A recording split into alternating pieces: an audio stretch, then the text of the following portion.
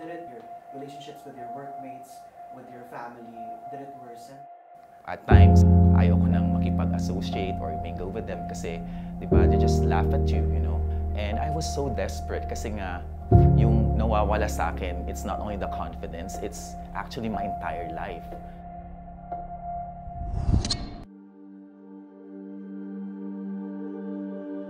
Yeah, actually, it was a struggle. I had this problem with my hair, receding hairline, and it kept me from a lot of my activities, especially at work and my recreational and to my friends as well. We had this familial predisposition for baldness.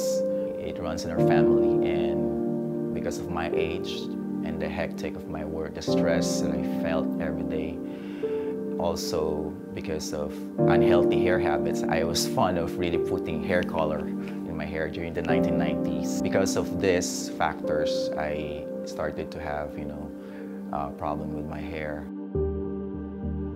And I usually felt initially the loss of the texture. The texture is becoming dry, and then I had this hair fall every time I shampoo or style my hair.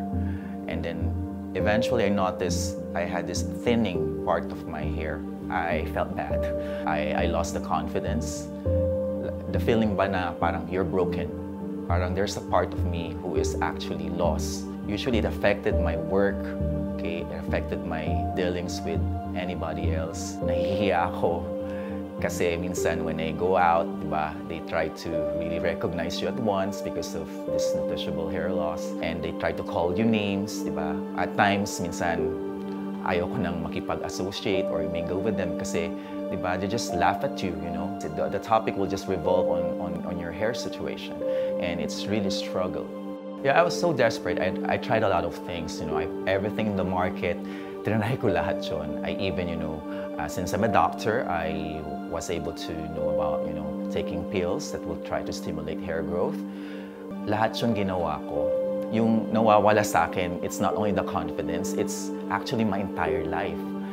And I was so desperate kasi nga, I need a fix.